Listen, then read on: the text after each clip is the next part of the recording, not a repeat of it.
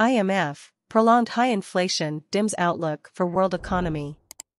Washington, the outlook for the world economy this year has dimmed in the face of chronically high inflation, rising interest rates and uncertainties resulting from the collapse of two big American banks. That's the view of the International Monetary Fund, which on Tuesday downgraded its outlook for global economic growth.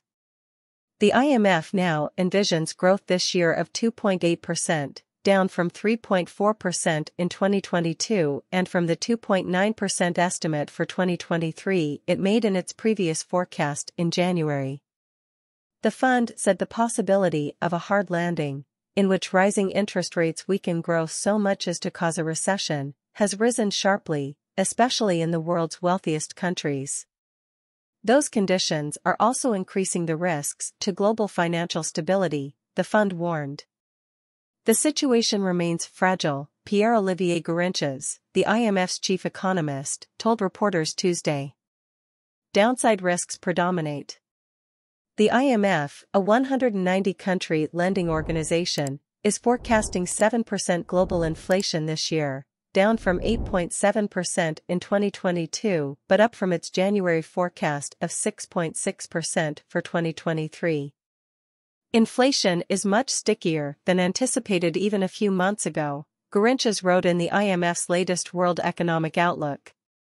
Persistently high inflation is expected to force the Federal Reserve and other central banks to keep raising rates and to keep them at or near a peak longer to combat surging prices. Those ever higher borrowing costs are expected to weaken economic growth and potentially destabilize banks that had come to rely on historically low rates. Already, Gourinchas warned, higher rates are starting to have serious side effects for the financial sector. The fund's annual Global Financial Stability Report, also released Tuesday, issued recommendations for international decision-makers. Policymakers may need to adjust the stance of monetary policy to support financial stability, that is, possibly rethink the pace of interest rate hikes that are intended to cool inflation. The fund foresees a 25% likelihood that global growth will fall below 2% for 2023.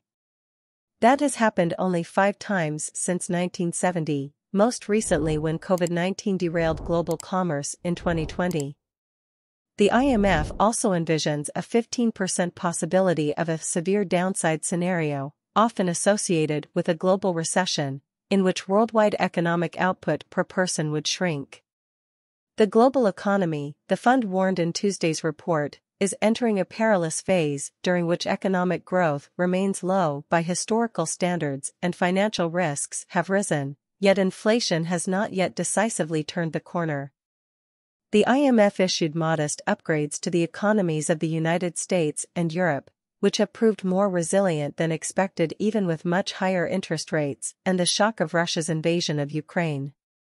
The fund now expects the United States, the world's biggest economy, to grow 1.6% this year, down from 2.1% in 2022 but up from the 1.4% expansion that the IMF had predicted in January. A robust U.S. job market has supported steady consumer spending, despite higher borrowing rates for homes, cars, and other major purchases. U.S. Treasury Secretary Janet Yellen plans to give an optimistic speech Tuesday about the state of the U.S. economy and the banking system, which she will say remains sound. During the G20 in February, I said that the global economy was in a better place than many predicted last fall, Yellen will say in prepared remarks. That basic picture remains largely unchanged. Still, we remain vigilant to the downside risks. For the 20 countries that share the euro currency, the IMF foresees lackluster growth of 0.8%. But that, too, marks a slight upgrade from its January forecast. Though Europe has suffered from the wartime cutoff of Russian natural gas, a surprisingly warm weather reduced demand for energy.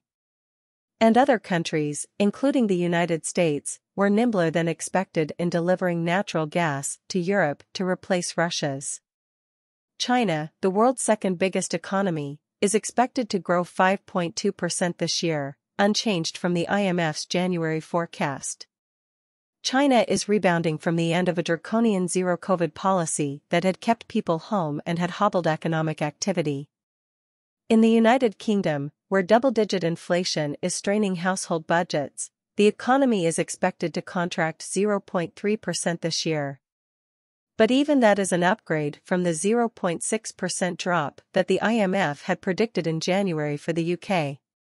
In the developing world, the IMF downgraded growth prospects for India, Latin America, the Middle East, Sub-Saharan Africa, and the less developed countries of Europe. Ukraine's war-ravaged economy is forecast to shrink by 3%. The world economy has endured shock after shock in the past 3 years. First, COVID-19 brought global commerce to a near standstill in 2020. Next came an unexpectedly strong recovery, fueled by vast government aid, especially in the United States. The surprisingly powerful rebound, however, triggered a resurgence of inflation, worsened after the Russian invasion of Ukraine drove up prices of energy and grain. The Fed and other central banks responded by aggressively raising rates. Inflation has been easing, though it remains well above central banks' targets. Inflation is especially intractable in services industries, where worker shortages are putting upward pressure on wages and prices. Higher rates have caused problems for the financial system, which had grown used to extraordinarily low interest rates. On March 10, Silicon Valley Bank failed after making a disastrous bet on falling rates and absorbing heavy losses in the bond market, news of which triggered a bank run. 2 days later, regulators shut down New York-based Signature Bank. The failures were the second and third largest in U.S. history. In the wake of the troubles, U.S. banks are expected to cut back on lending, which could hurt economic growth. Darrell Duffy, a finance professor at Stanford University, suggested that the weakness in banks caused by Silicon Valley has already done some of the Fed's work in controlling inflation. Regulators need to pay much closer attention to the safety and soundness of banks and change their policies and supervision, Duffy said.